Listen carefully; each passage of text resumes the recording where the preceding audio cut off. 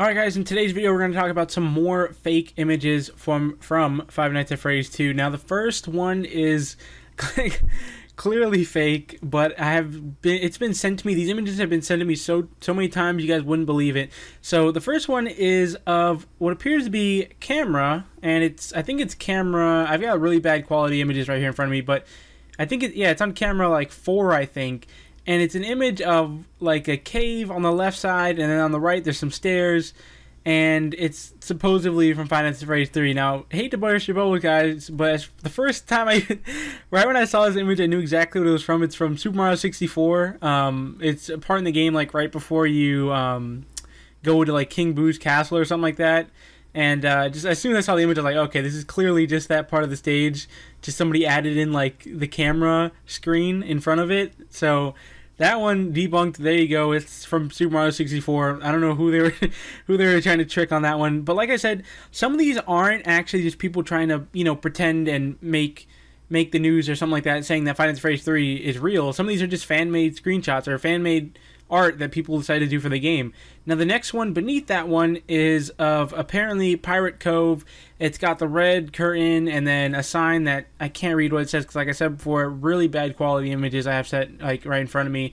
But it's just basically a Pirate Cove. It looks realistic, I have to say, but that one is also fake, but it is really cool. So the other ones are some of the ones I've already went over, like the one of Bonnie.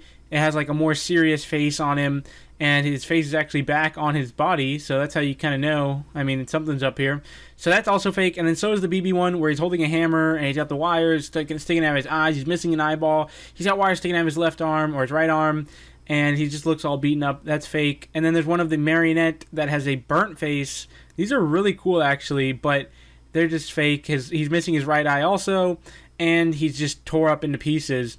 Now, the one beneath that is really interesting, actually. I actually really like these. I don't think these were made to try to trick people. I think these are just like simply, like I said before, fan art or just something that somebody wanted to make.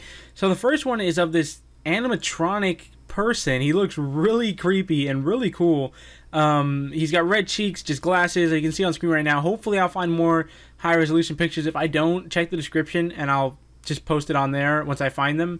But, I mean, these are just some really good drawings. And the one beside him is of this really cool... I'd really like to see this become an animatronic, actually. It's of this, like, cat-like creature. It looks like just a kitten, kind of. But it's got, like, fangs and then pink cheeks. It's got the glossy finish. It's got just so many different, different forms of it, basically, if that makes sense. Like one where it's staring into the camera with its mouth open, another one where it's like attacking you, another one where it's just showing half its face like we've seen in the trailer, and it's really cool, especially the one where it's looking into the camera and its eyes are pure white, like it's missing the eyeballs, it just has like the white thing that we've all seen before in the other animatronics. They're really well done, and props to whoever made these, but these are fake, remember that.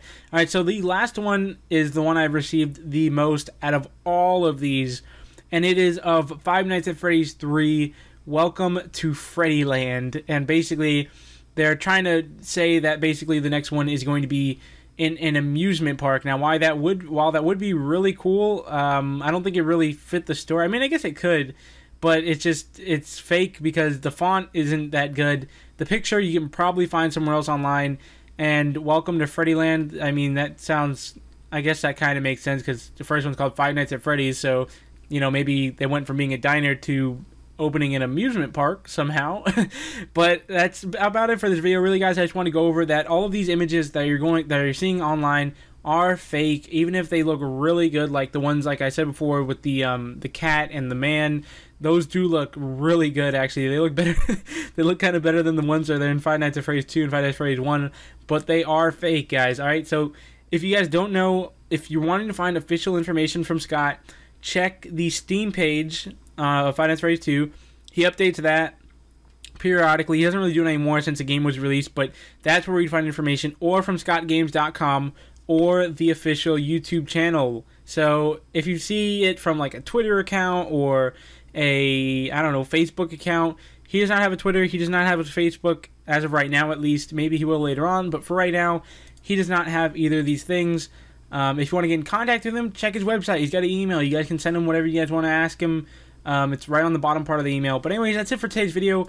Just watch out for these images. While they do look really realistic and they do look really good, they are fake. So thank you guys for watching. Let's see if we reach 1,000 likes, and I will see you guys in tomorrow's video. Thanks for watching. Peace.